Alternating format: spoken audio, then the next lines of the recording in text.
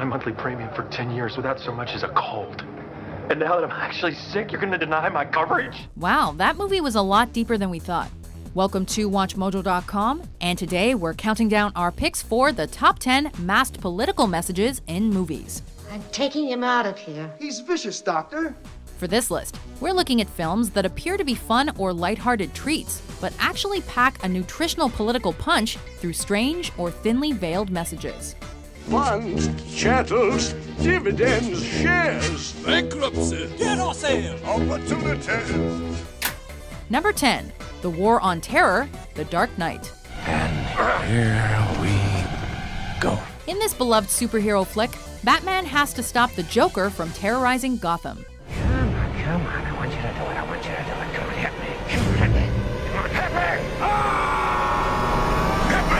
That may sound like your typical popcorn superhero blockbuster, but this movie can also be seen as an analogy for the War on Terror, as well as the Bush administration. I killed those people. That's what I can be. No, you can't. You're not. How so? Well, first there's the Joker, who's like a terrorist that's willing to blow anything up and kill anyone, including himself, to get his message across. I believe whatever doesn't kill you simply makes you stranger. Then there's Batman, who's willing to cross the line to use a citywide tracking device that can tap into everyone's cell phones in the name of security. Sounds a bit like the Patriot Act, doesn't it? I'll help you this one time. But consider this my resignation. As long as this machine is at Wayne Enterprises, I won't be. Number 9, Anti-Colonialism, Avatar. Grace? Well, who'd you expect, numbnuts? This James Cameron sci-fi epic takes place in a future where humans are colonizing the world of Pandora, a celestial body that is home to an alien race called the Na'vi. Break formation, engage all hostiles. Naturally, the story holds many parallels to the devastation inflicted on Native American and other indigenous cultures during the colonial era. I can hear them.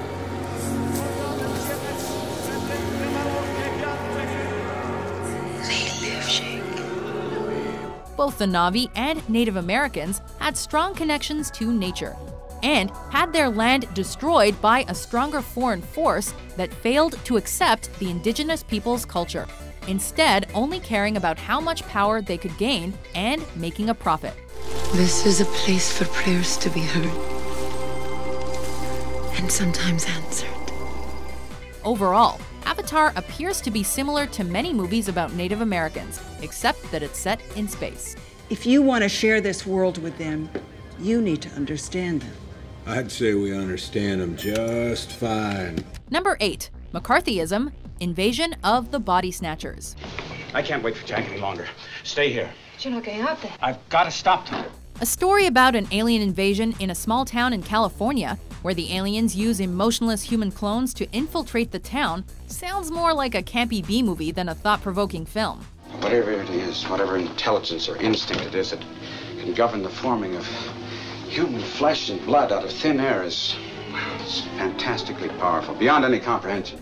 Believe it or not, though, the aliens in this black and white sci-fi flick might actually be a symbol for communism, not unlike the alien amoeba in another classic horror film called The Blob. Kate!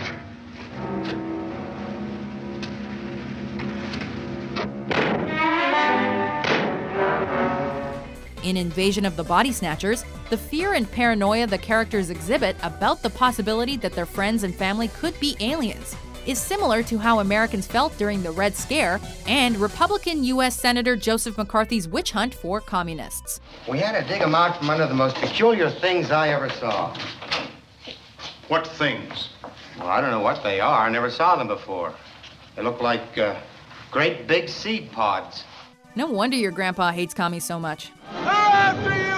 They're after all of us! Our wives, our children, everyone! They're here already! Number 7, Anti-Copyright Law, The Lego Movie. Oh my gosh, I love this song! Everything is awesome. Everything is cool with my part of the team. This fun film takes place in a world made of Legos and is about a clash between a group called the Master Builders, who believe that people should create whatever they want, and the evil Lord Business, who frowns upon creativity. People everywhere are always messing with my stuff. Considering it's a movie about Legos, you wouldn't think this would have any political undertones. Man, I feel so good right now. I can sing this song for hours.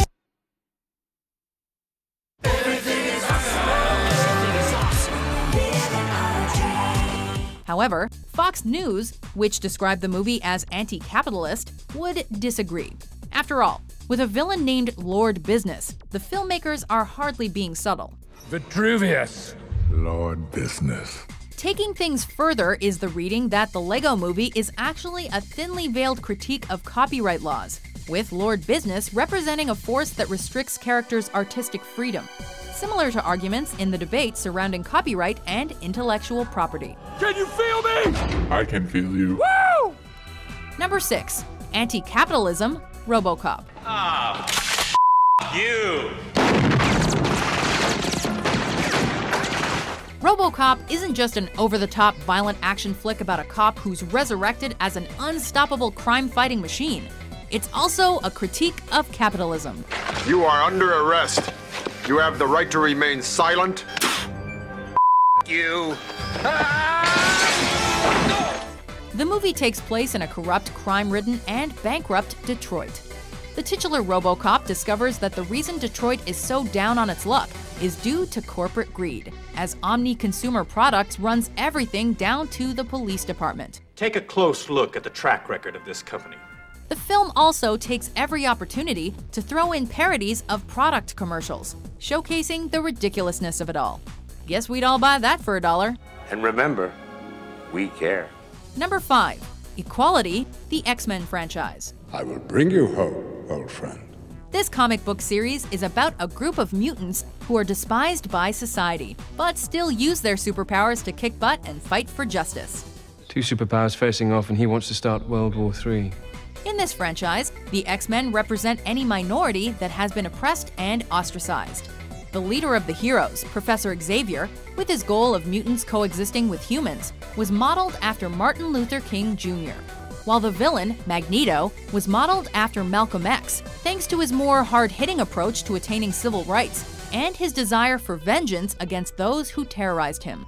They say you're the bad guy. Is that what they say? Further supporting the search for equality message, Magneto is a Holocaust survivor in many incarnations. Unfortunately, you killed my mother. Huh. And you thought this was just a comic book ride. Take off your blinders, brothers and sisters. The real enemy is out there. Number 4. Animal Rights, Planet of the Apes.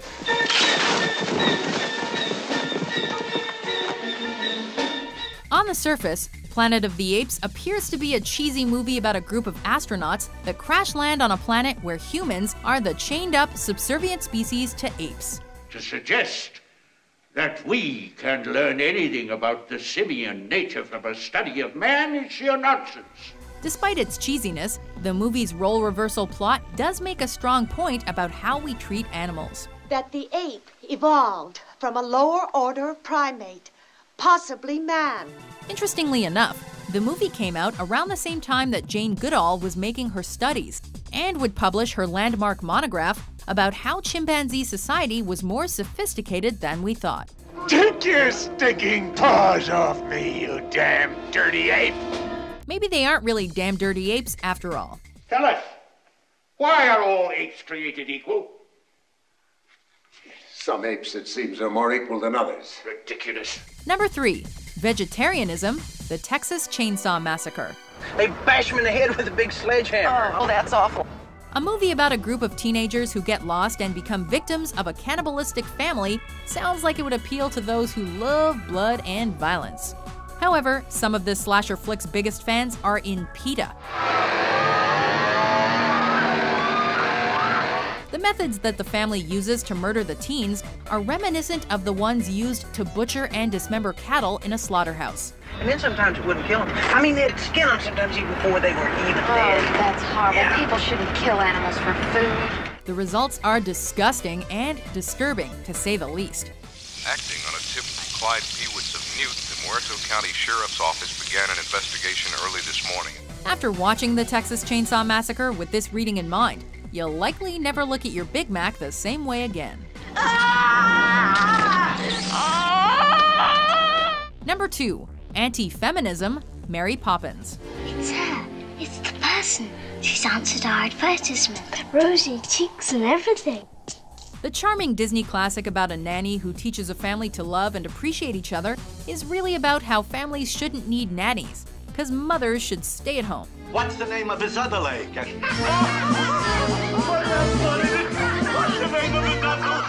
What? Well, if you recall, the Banks family needed Mary Poppins to take care of their spoiled and neglected kids, because the father is out earning a living and the mother is, well, out fighting for women's suffrage. I must hurry. Our gallant ladies in prison are waiting for me to lead them in song. And by the end of the movie, spoiler alert, Mrs. Banks gives up her cause to be a housewife. So what we're supposed to take away from this is women should know their place? At least that's what author P.L. Travers, whose book was the basis of the musical fantasy, believed after she attended the premiere.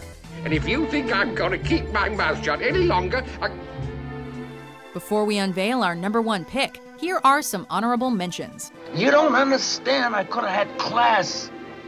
I could have been a contender. I could have been somebody.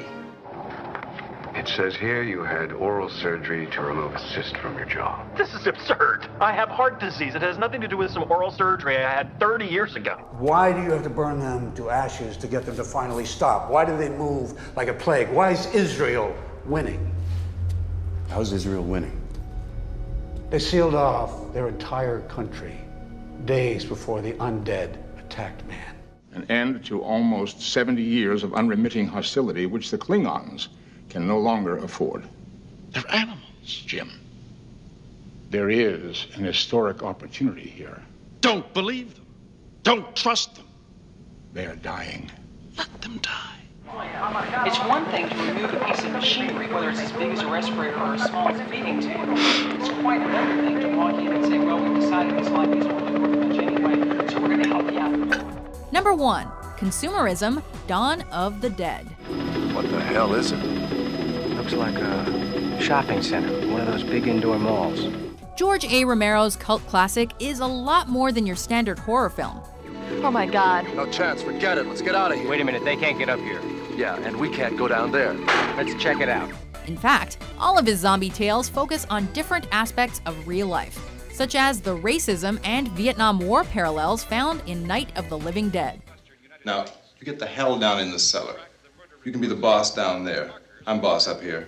In Dawn of the Dead, the premise focuses on a group of survivors barricading themselves in a mall during a zombie apocalypse. Listen, with those bay doors open, there's going to be 1,000 zombies in here. That'll take the heat off us. By using the mall as the setting, the horror film appears to be taking a stab at consumer culture. For instance, the characters use the free merchandise as a distraction, while the zombies mindlessly shamble to the shopping center, just like they did when they were still alive.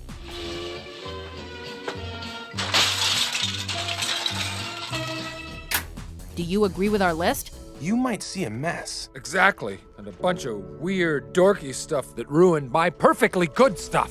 What movie do you think has the strongest masked political message? I'd buy that for $1. For more interesting top 10s published every day, be sure to subscribe to WatchMojo.com. You have 20 seconds to comply. I think you'd better do what he says, Mr. Kenny.